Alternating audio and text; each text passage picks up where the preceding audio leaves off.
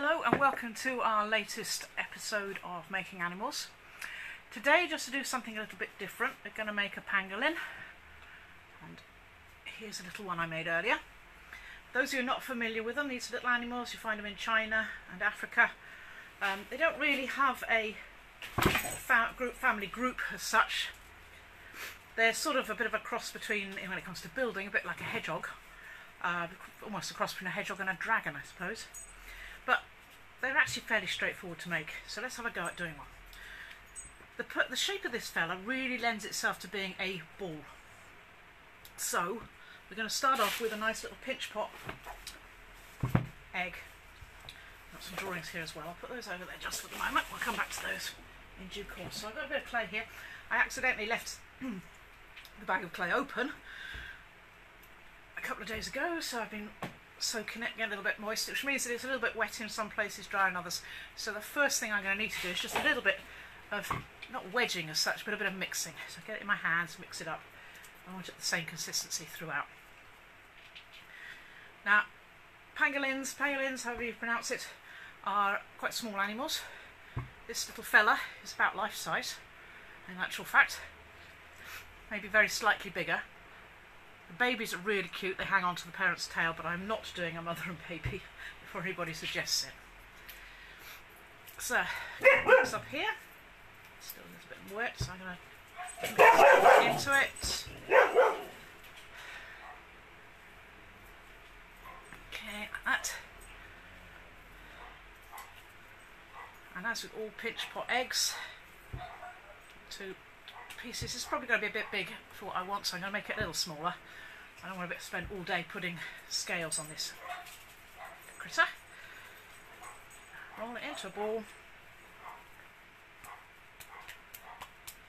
Put the thumb in it and coax it into shape. I can feel that this isn't very well mixed, but it'll do.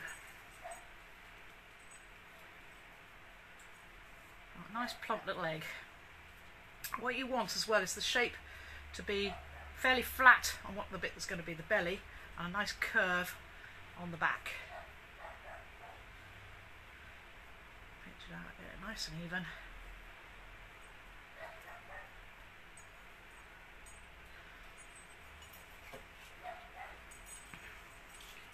That one side, and the other side.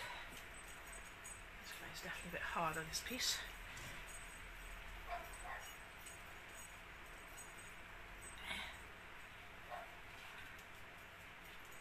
As always, drawing it in. You want to keep it going up, not out. And making a pinch pot egg. Needs to be even all round. I want it fairly thin, but not so thin that we're going to have a problem when we come to stick the scales on. But of course, adding these extra scales is going to add weight to the whole thing. So the lighter we can keep it, the better.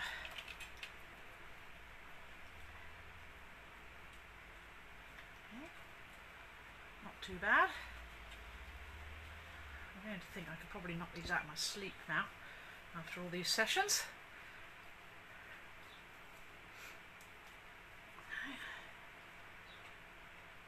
I'll go together.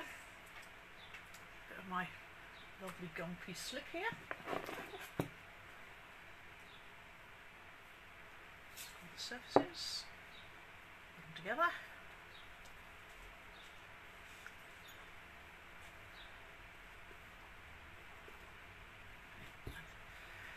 Some clay in, make a good join. At this point now I'm going to start shaping it a little bit. I've got a bit of too much of a dip there though, so I'm just going to put it apart again for a moment and correct that while I can, because I want that to be much rounder, like that.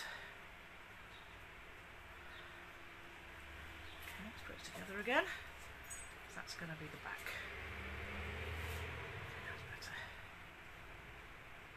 Some clay into these cracks, seal it all up.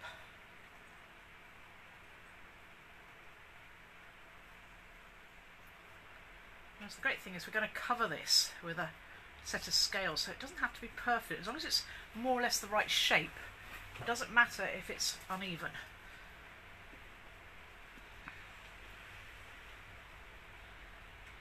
sort of that imperfection is going to be hidden.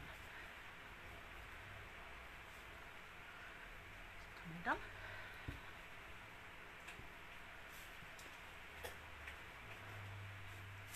And then as well.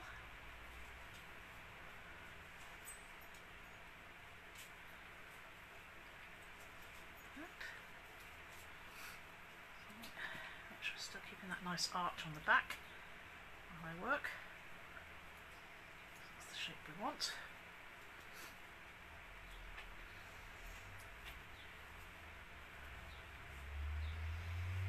Flatter on the belly, a bit more curve on the back.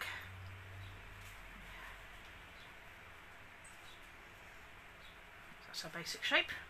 Next we make the head, and the head is basically a cone. So I get a piece of clay, bring it down into a point, and then pitch it out, so thumb in it.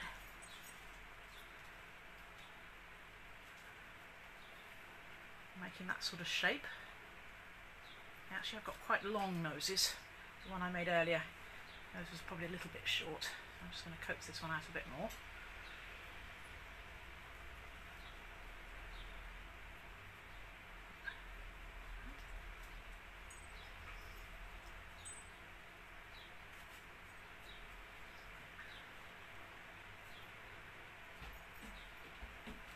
And decide which end's going to be the head and which end's going to be the tail on this. So make sure it's the curve for the backwards even. So I think on this I'm going to bring the tail down there, and this end's going to be the head. So what I then do is again look at your cone, decide which you think might be the best to be the top of the head and which the best to be the bottom. I'm going to go with that. I'm just going to now flatten it out a bit. Top. Work out where I'm going to put it. I'm going to have it quite low like that, and then make a hole. Make sure we don't have an air pocket. There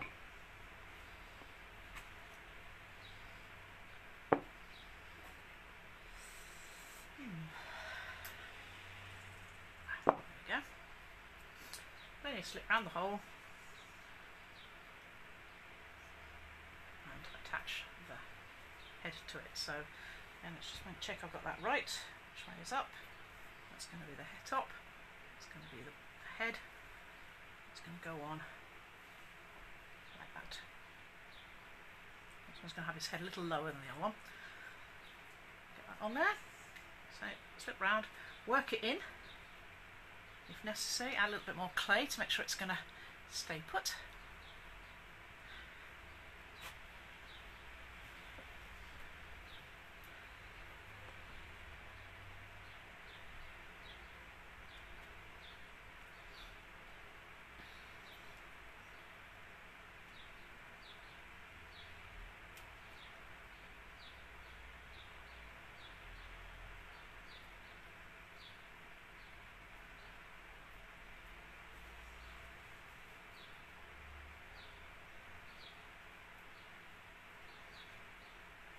At this point, it's starting to look like you're making a tadpole.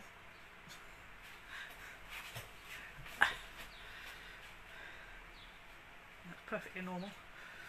So next, some legs. I'm going to do this before I do the tail so that I can have the tail flowing down to the ground, because that's what their tails do. So, these are great to make as sculptures because they have nice chunky legs as well. So one of these things that's going to be falling over and you have to try and support it.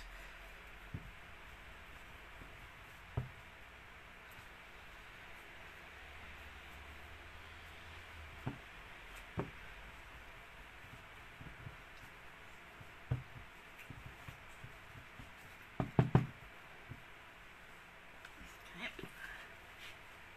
4 equal, so nice short little legs as well. It's even better as far as pottery is concerned. Okay,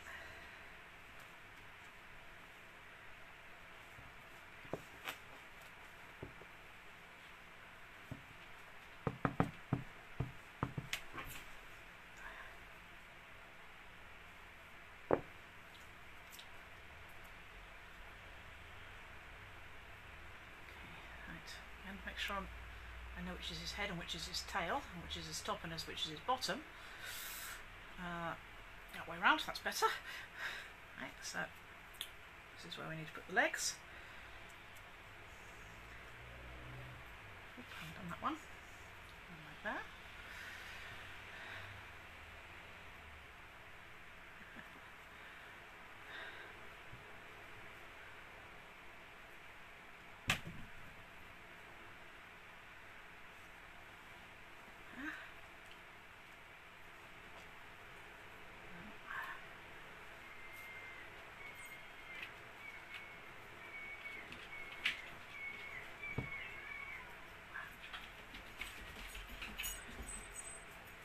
Probably still a little bit long, but that's okay. We can always lop a bit off. Easier to take a bit off than add it on.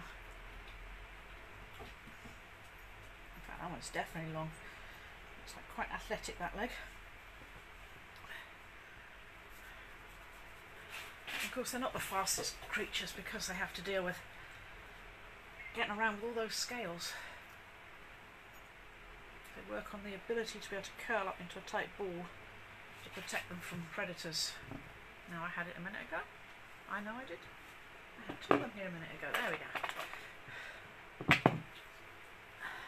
This tool this morning has been determined to get lost. I keep mislaying it.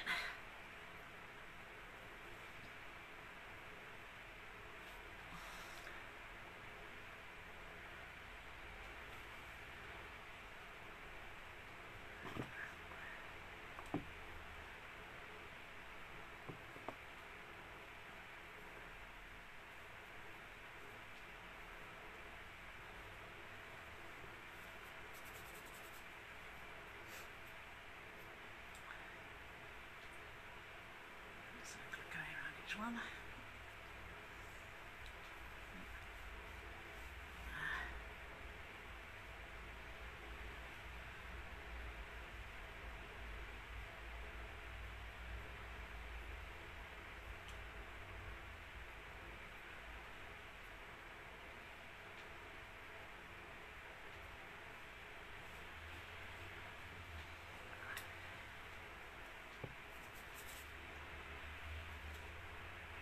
Just going around the outside part here, and I'll go around the inner bit in a minute. So I've got them all firmly attached. And then I'll nip a bit off them, make them a little bit smaller.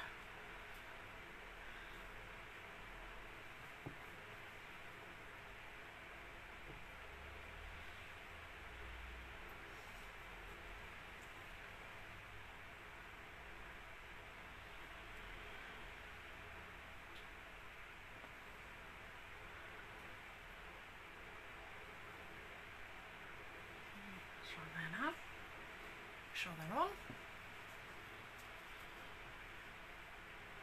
God, this clay's drying ever so quickly again today, which is odd because it's quite high humidity at the moment. I'm waiting for a thunderstorm to arrive around here. It's got to happen sooner or later. It just feels so close, like it's going to do something soon. I'm just going to do that bit in the middle of the legs.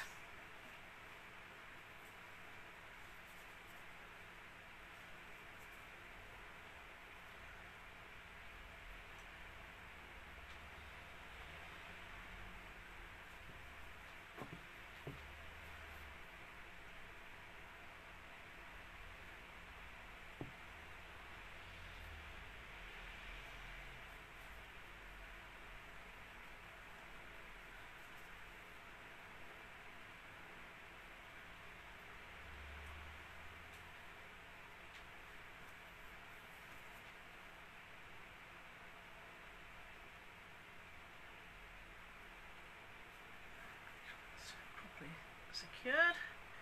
These legs are not going anywhere.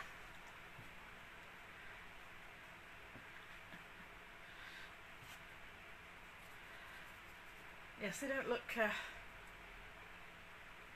fit into anything, but I think somebody told me as well they don't have a family group. They are a family group all of their own.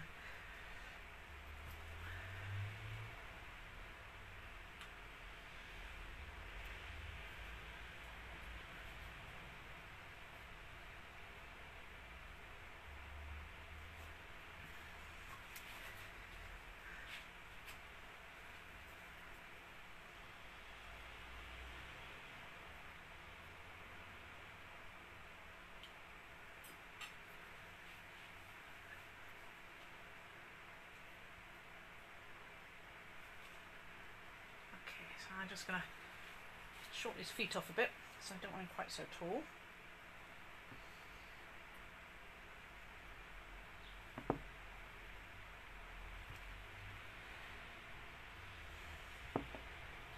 So I could be very precise about this and get the ruler or the spirit level. I'm not going to though. Just going to go with the hope that when I stand him upright he's going to be more or less level. A little bit high on that side. Just take a bit more off there. That's it. All 4 feet touch the ground. Always good. Right, I'm just going to, again, because he's been lying upside down, just going to reshape him a bit, try and get that curve back into the back. We also have a nice air bubble in here. Oh, I've got to chop something off. Right, so I've got this air bubble in here, so I can manipulate it to form that rounded top. Now for the tail, a little bit more clay. Now, although when you look at them they have this really big thick tail, most of that is actually scales. So what we're going to do is actually make the tail quite thin really compared to what you think it would be, so that we've just got really a base to put the scales on. Yes, and naked. They don't look right naked, do they? Poor little things. So shape it down like that, and then from the base down. Now, is he still too tall? I think he's still too tall. Sorry, more legs coming off. I'm not happy unless I'm chopping bits off him. So I'm going to, probably a little bit overkill, not quite that short.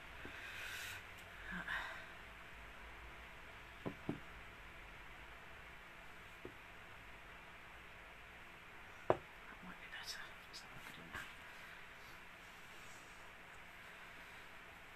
Now, they don't have to be fast runners because their prey, like anteaters and things, is sort of termites and insects, which don't run fast, and they don't need to run away from predators, mainly because I think huge scales means that they just need to curl up a bit like a hedgehog to protect themselves. And if you're catching insects, it helps to be close to the ground where your nose can sniff them out. So let's tail like that. And sit round it, make sure that's on, not going anywhere.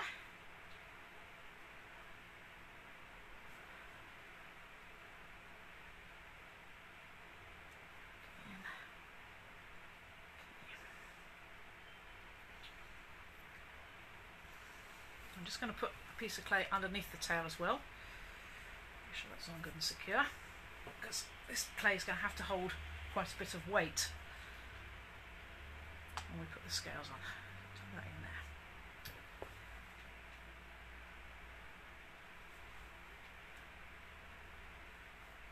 Smooth it in, top and bottom. Don't want the tail to go anywhere.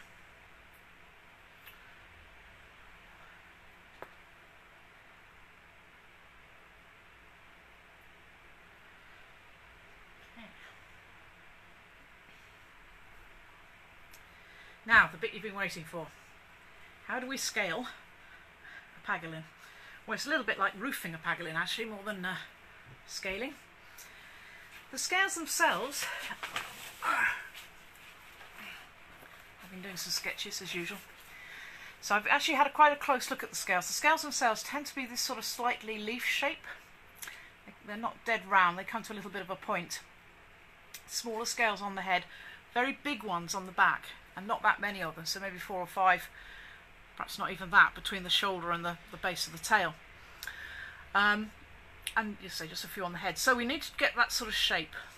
Now you can do that all sorts of ways. For the tail part of this, I found that one of these cutters actually cuts the right shape, but they're a little small.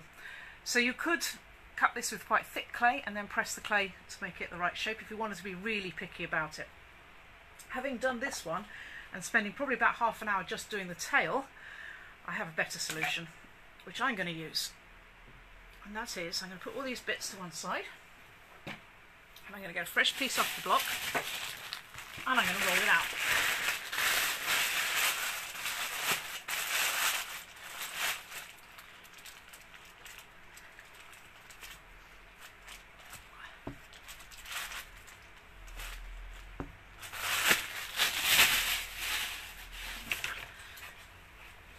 Here's my rolling pin I prepared earlier.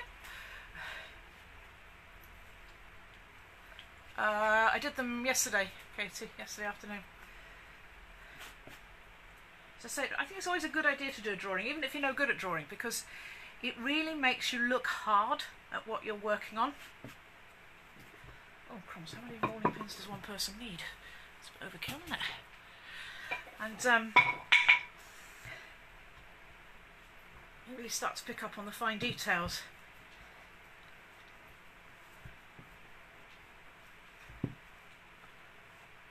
So I want this fairly thin, because you don't want them too heavy and chunky.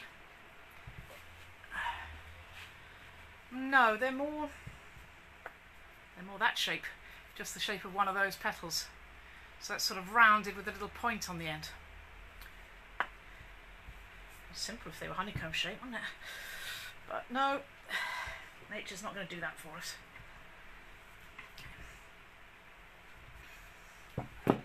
So, what I'm going to do is you start from the tail. Because of the way they overlap like this, you start at the back and work forward. If you try and do it the other way round, you'll find you'll continue having to lift up the scales to get the other one in. So always start from the back. It's the same for anything you want to put scales on. A snake, dragon, whatever. And then what I'm going to do is I'm going to cut this into strips. And for the tail, I'm going to go with that sort of width. Come back to that in a moment. And then I'm going to cut this strip into squares.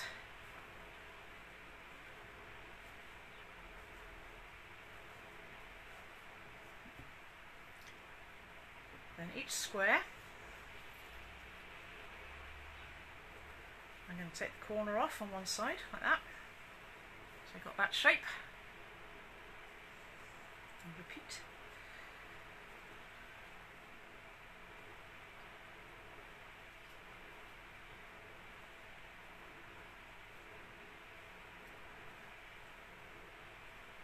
Then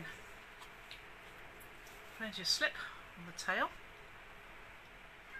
Now the other thing about pangolins is because they have the ability to curl themselves up into a really tight ball with all their scales forming a protective circle around them, these plates are not side by side like it would on possibly on a dragon.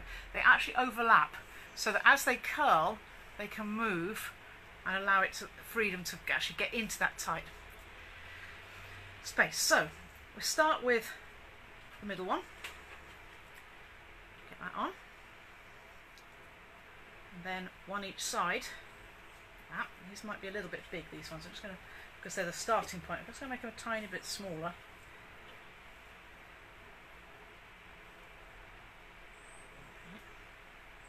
And then let's get him on a banding wheel so you can see. First, find a banding wheel.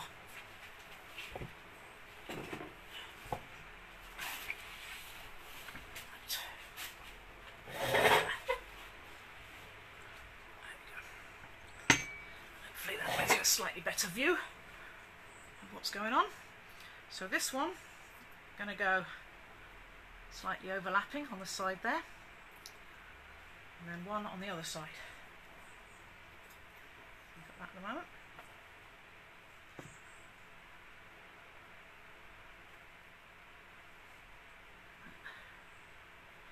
Then the next one goes over the top. So it doesn't matter if it's a little bit untidy when you do it, because you're going to cover it up with the next set of scales. The next one's going to go there. Let's get my rolled clay. Cut some more strips.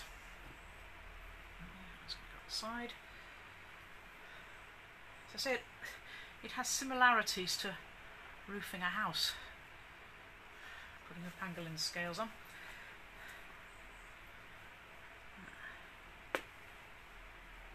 strip into squares.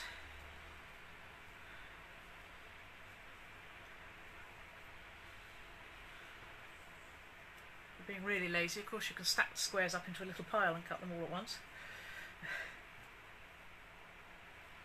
Give you plenty. Did I get that side? No, not yet. So scale on that side. The scales on the side of the tail point down a little bit, so they're not quite as flush. They sort of hang down a little bit more that way. Okay. Next one.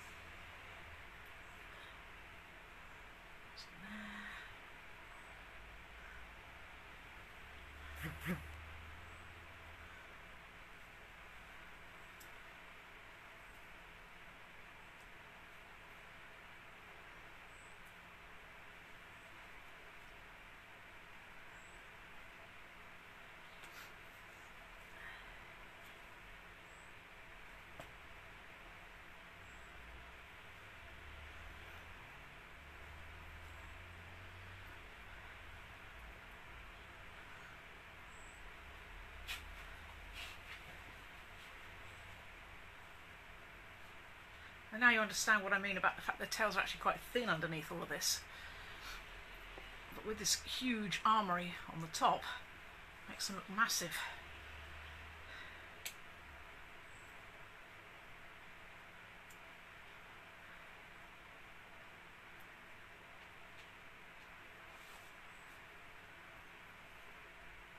Oh dear.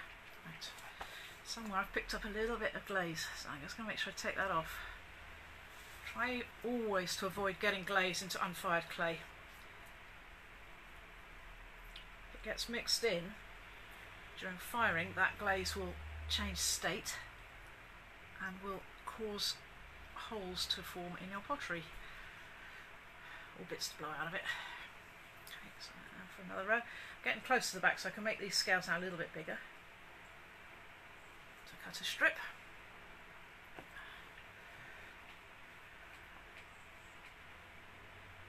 Squares.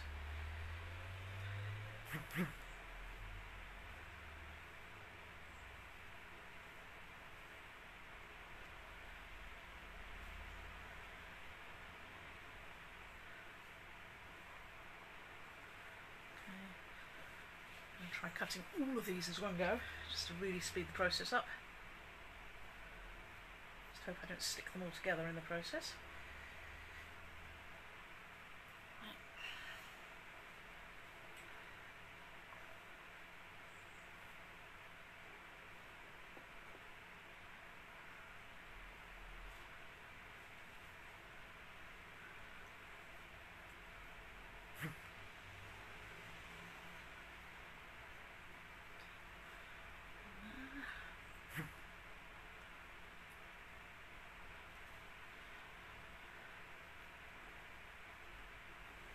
Almost at the top of the tail now.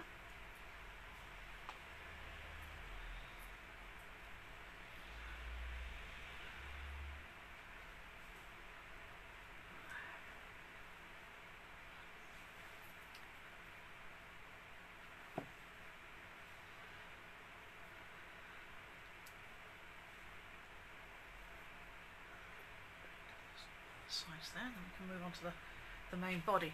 And the nice thing about the main body is the scales are really big, so things really start to speed up when you hit that.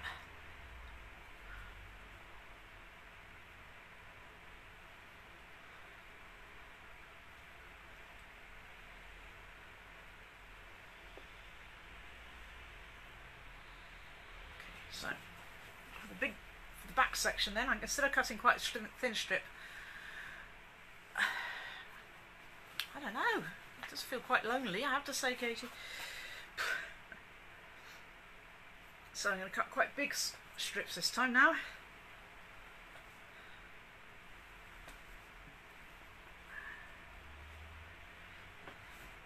Same process, make them into squares, only much bigger squares.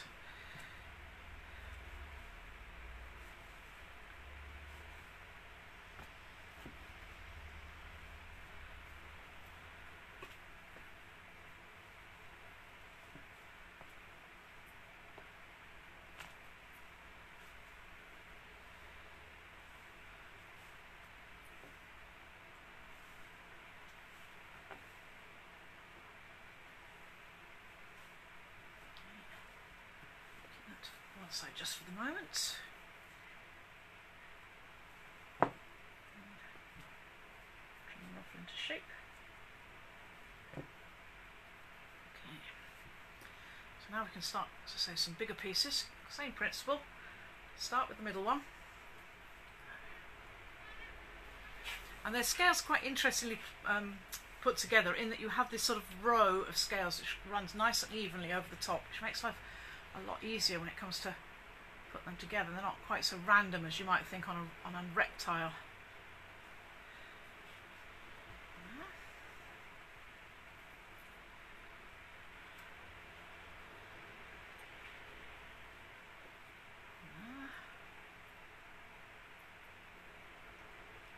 As you do each row, make sure you go the whole row. Don't feel tempted to just go bang, bang, bang, bang, bang down the whole body, because you'll find yourself having to lift them up to tuck them in when you're done. So we need to get them all on.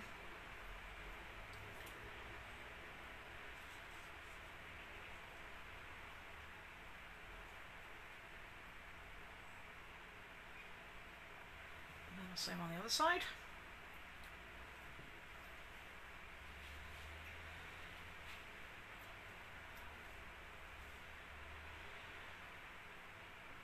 Oops, Mr. Tiggs's hairs. Thankfully it all burns out in the kiln. There. Let it slip.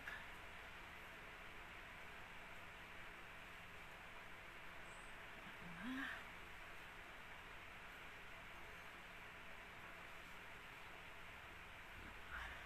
On to the next one. To roll out a bit more in a minute.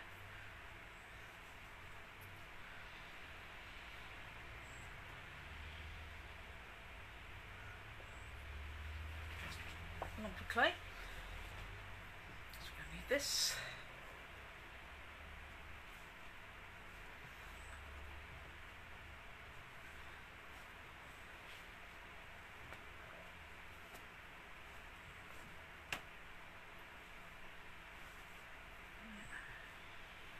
From the edges.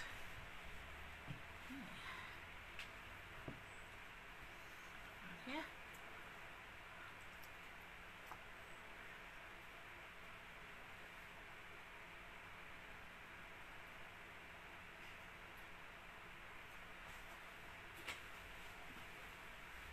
Ugh.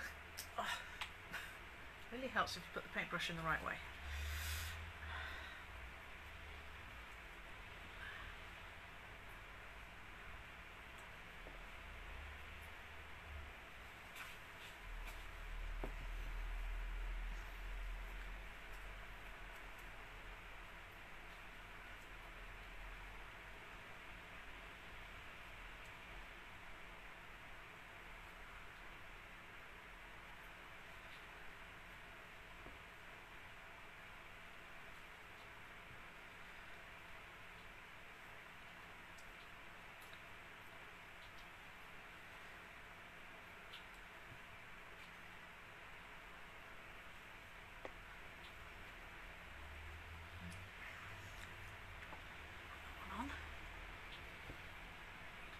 Clay.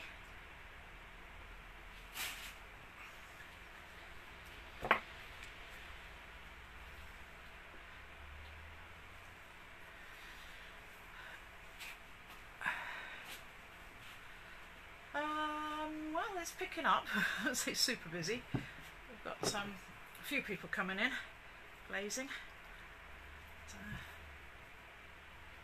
Although we're a week in, we've still got room to go in the kiln before we can fire it. So this afternoon I intend to spend and the rest of the week really, spend the time glazing, just if for nothing else, just to fill up the kiln so we can fire it. It's the trouble having such big kilns. Normally the amount of pottery we do here means the kilns get fired, each kiln, the biscuit kiln and the glaze kiln, get fired every week, but with things being quieter, I'm not getting fired so often, so we just haven't got the stuff to go through. And you don't want to fire a big kiln with just a handful of pieces in it.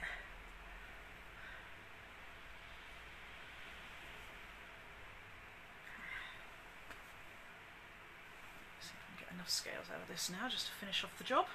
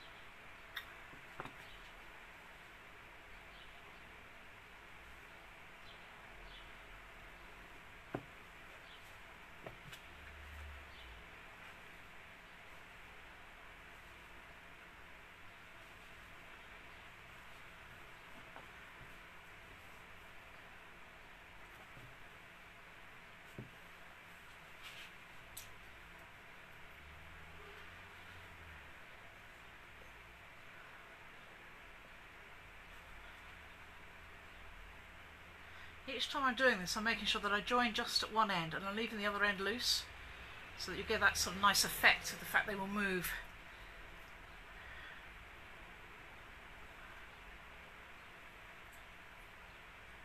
As the animal moves.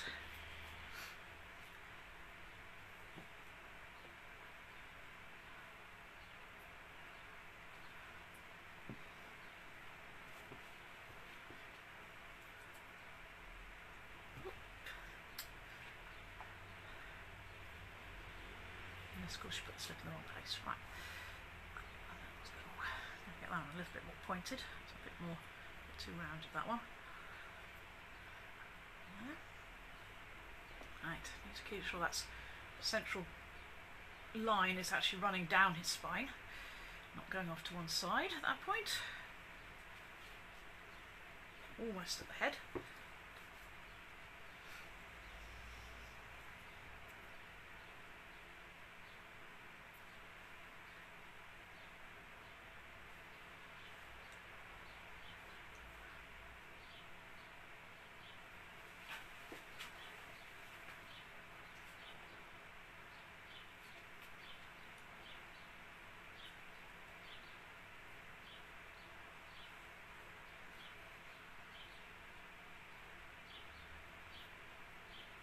Each time I attach one, I'm checking to make sure that I've correctly covered up anything that was visible from the previous scale.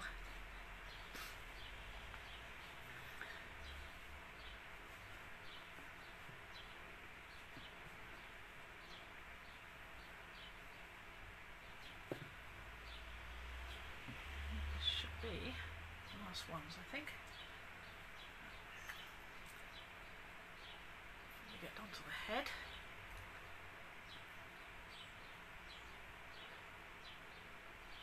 So make sure I really work these in now.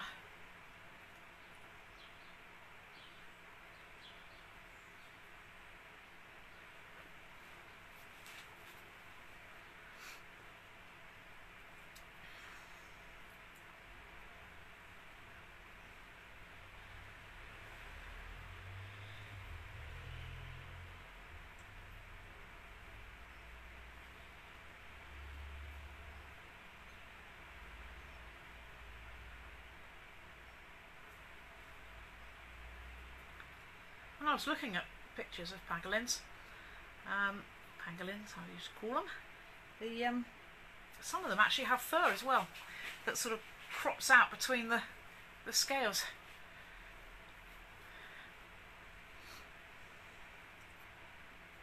I find it really amusing, Katie, when I see people on, say, the Pottery Head site where they say things like, well, I mean, I've managed to, I fired my kiln twice this year, isn't that amazing? It's like, really?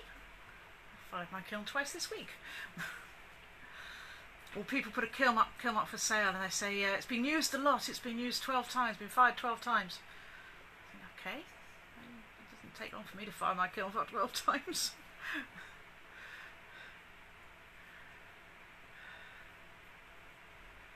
Okay, so down to the head. Of course the legs are also armoured as well if you want to go to that extreme. So for the head we need scales as well, but these are going to be smaller, so I can use up some of these scraps that I've got.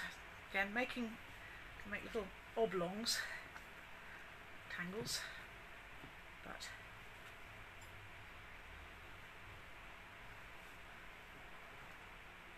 there.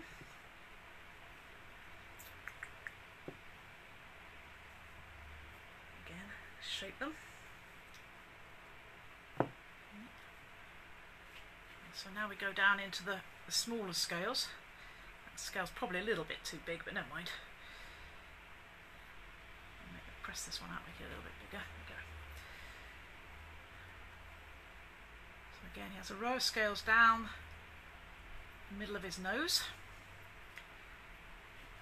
Like the tail, 3 scales wide. Overlapping so he can move.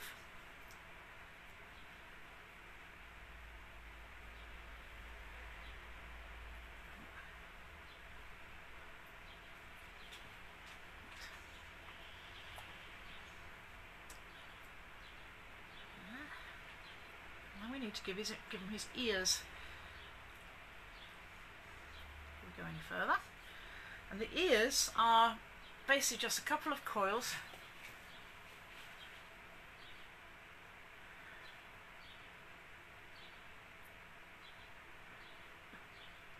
so make some coils, 2 coils.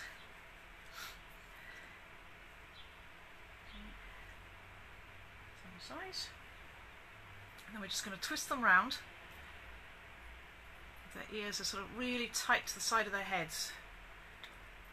Again, they don't really need good hearing. I don't know, maybe they do for hunting out insects, I'm not sure. But they tuck in. And the scales there.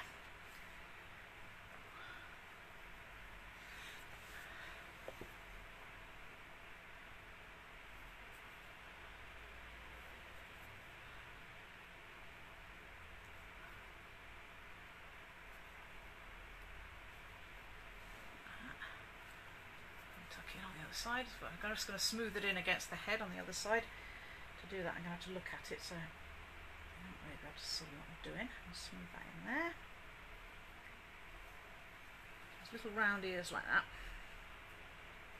And his ears on the other side.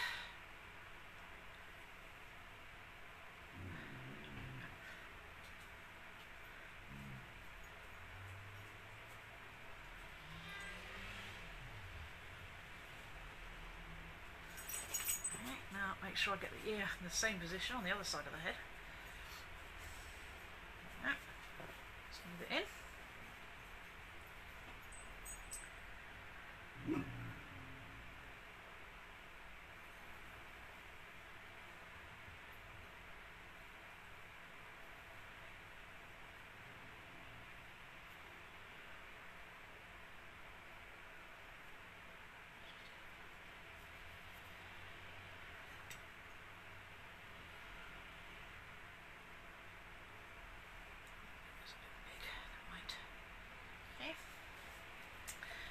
Then, having got that in position, we have a few more scales running down the nose.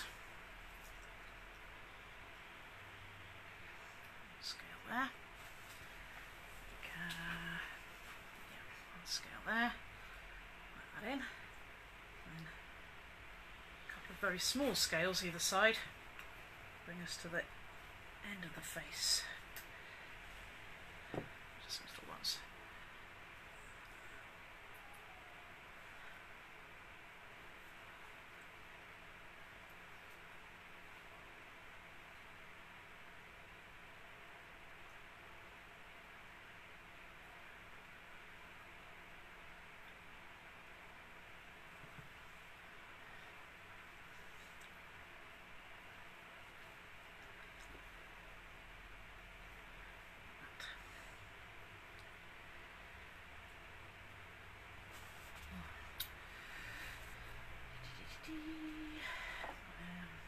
clean my fingers with, so I'm roughing everything up. That.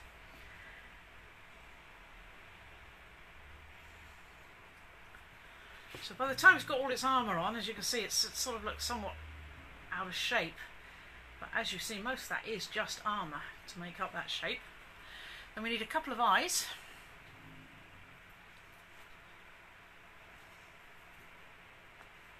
Yep, little eyes.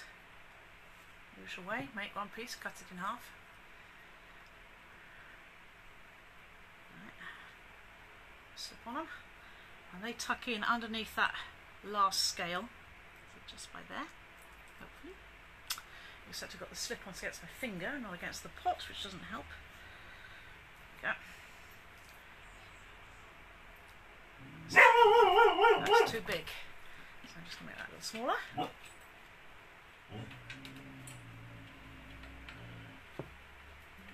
That was somebody walking about 3 miles away that Kaya objects to. Never let it be said that Kaya doesn't have good hearing. Let's try that again. That's better. Again, they don't have really big eyes. They tend to rely a lot more, I think, on their sense of smell to find their prey, like most anteater type creatures.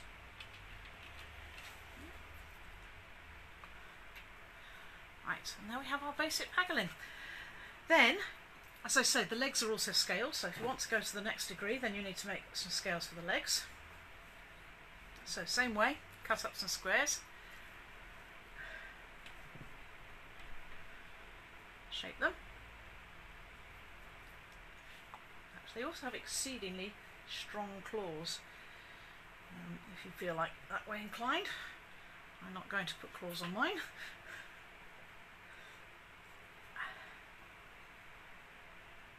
Again, make sure that you start from the back and work forward, not like I just did. Because if you do what I just did, then you've got to lift up the lower one here in order to be able to tuck the other one behind it.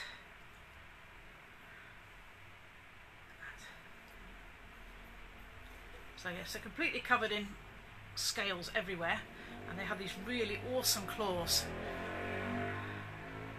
Right, big claws. For ripping up termite nests and that sort of thing. So, have fun, have a go at a pangolin, and I back on Monday. Hiya! And we'll have a look at what we're going to do then. Have a good weekend.